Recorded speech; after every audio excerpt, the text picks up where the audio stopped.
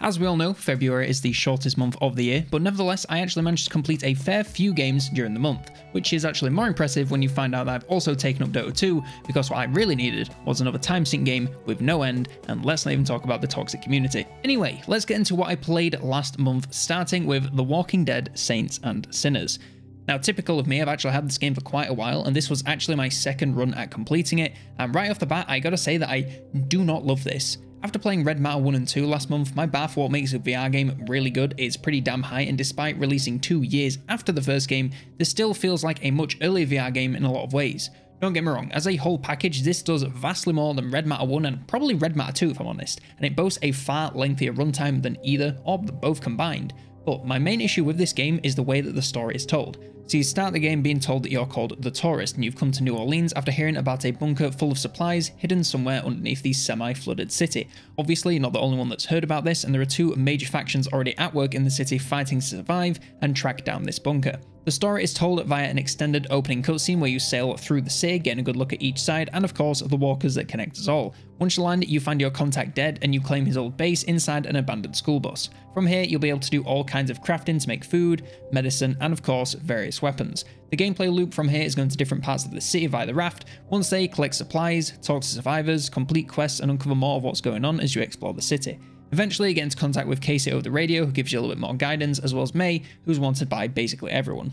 And the main problem I had with the game was the story and the way it was told. Everything is just stationary conversations, and when you're in VR you become very aware that you're standing in your room with a switch taped to your head. These long conversations would be fine in a flat screen game, but in VR they just don't work for me, especially if I can't walk around whilst talking. If I could at least craft in my base while talking to Casey on the radio, I could be doing something whilst also listening. But no, I have to stand here, occasionally pressing a button to choose dialogue till I get my next quest. Story aside, the gameplay here is actually pretty good, but never really blew me away. The melee combat is very meaty, with everything having a really good weight, making each walker brain stab feel very visceral. Human combat with guns is fine, but there are so many other VR games with far better guns, so it kind of struggles to compete there.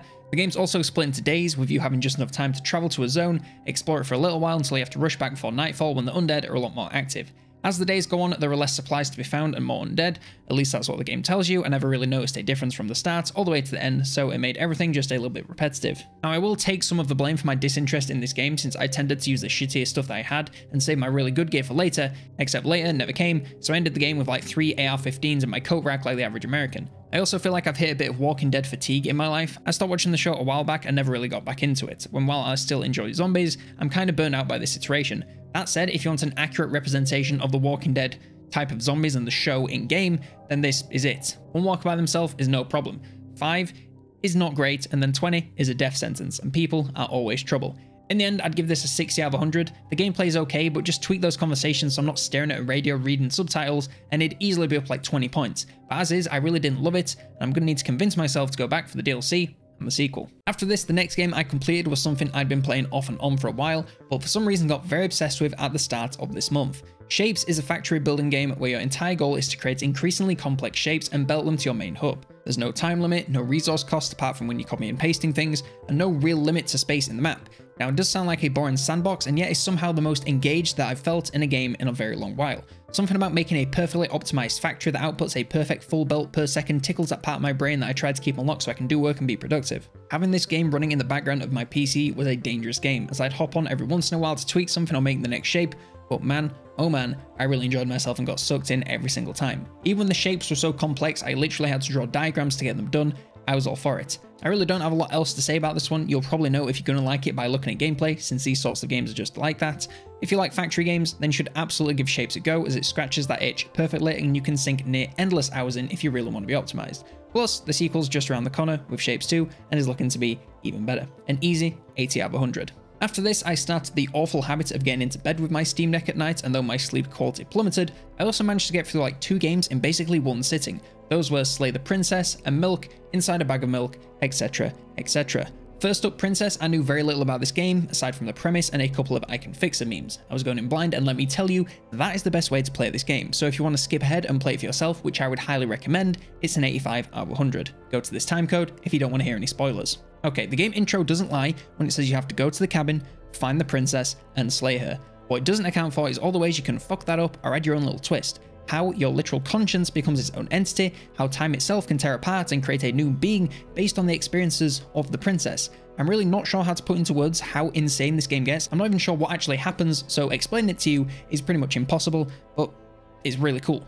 In almost every outcome, the universe ends and all that's left is you and a new creature made up of the experiences of the princess. Every choice you make affects this new creature and how it thinks and feels, so you have to choose paths which give it the broadest experience of life and hope that it winds up happy.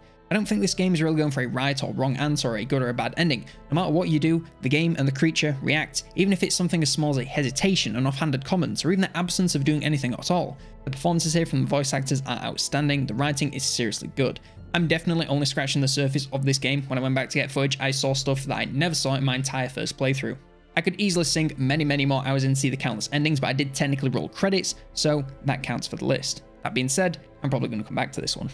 Literally straight after I finished my first run through of this, I went onto Milk Inside a Bag of Milk Cubed.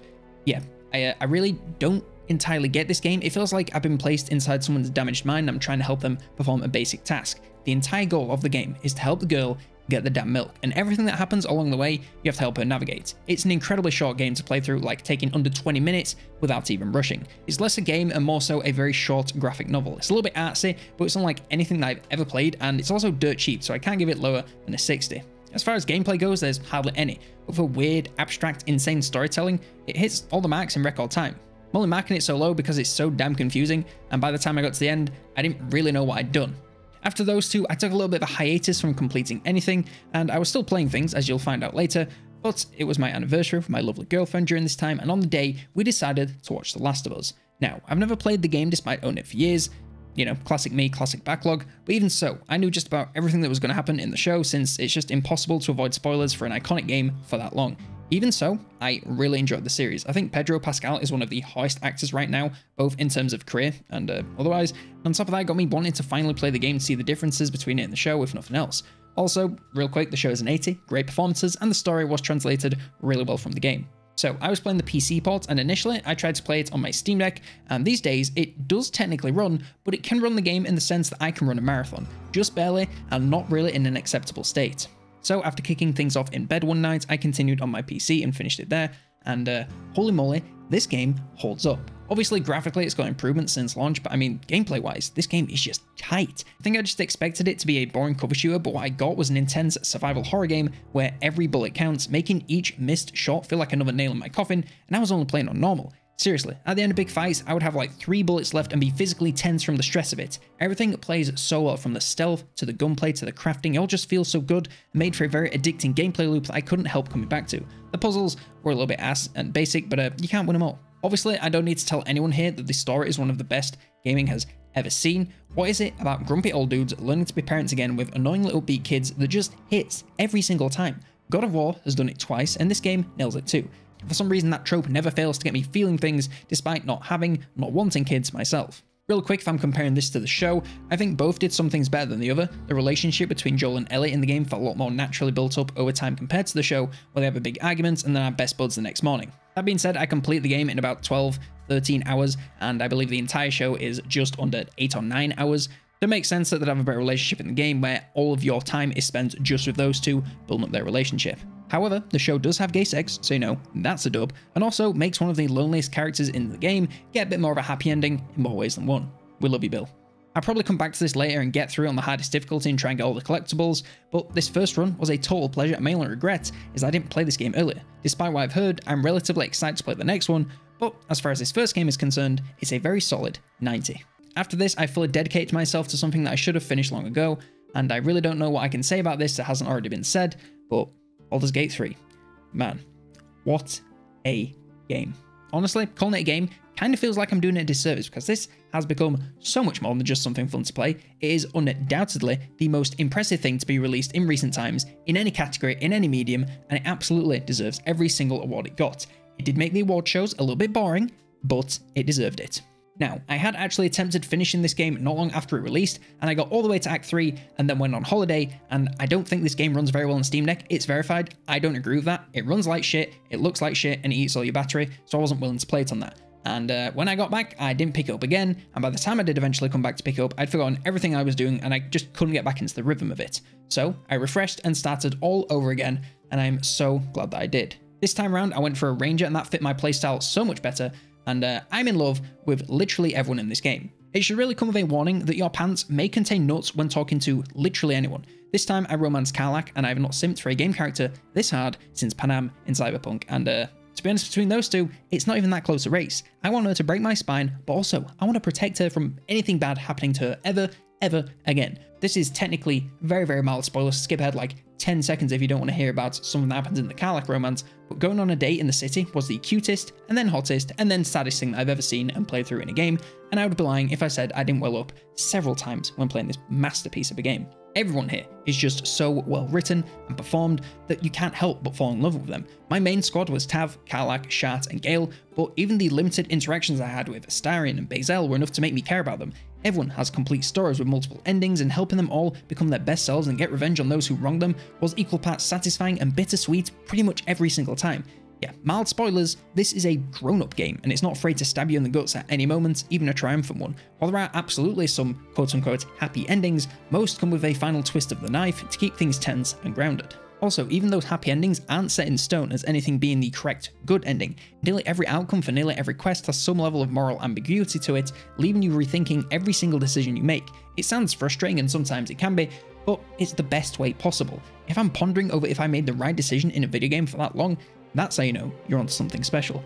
Story aside, the gameplay here is also just incredible. Combat is an insane amount of fun, and even the hardest, most frustrating fights were super satisfying once you finally figured them out. The joy of landing a perfect barrel fire combo or knocking some major enemies off the map with a well-placed thunder arrow, it just all never got old, and even when the controls balked and I swung at nothing, you just can't help but laugh. When you're not fighting, it's mainly exploring and talking to people, and not one area of the game is weak. Each of the maps are densely populated with things to do, people to talk to, quests to complete. You're regularly rewarded for exploring and gathering information you can use to outsmart enemies, and the story reacts to basically everything you can do, no matter how minor, and it just makes the world feel real. I want to make a video about this feeling in particular, but when I complete this game, it felt kind of similar to Morning. I loved every moment of the ride, and I would love to get back on one day to try a Dark Urge playthrough, but for now, I have to leave Faerun behind, and I'm extremely sad to see it go, and I will never forget my time with this game and its characters. Valerian have raised the bar to heights never seen before in gaming, and I cannot wait to see what manages to top it.